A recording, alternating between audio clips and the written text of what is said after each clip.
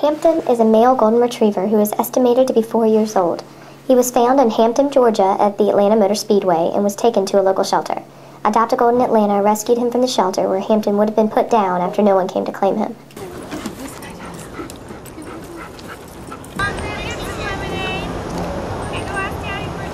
Hampton is a very calm boy who is great with children and walks well on a leash.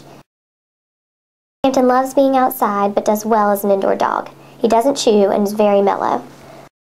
Hampton gets along well with his foster family's golden retriever, but is not a big fan of the neighbor's cat. He's not aggressive with her, but he's definitely interested. Hampton has some scarring on his muzzle, but we don't know what from. Since it doesn't seem to faze him much, we won't let it bother us either. Hampton loves getting treats, and with simple training from his forever family, will know all of his commands.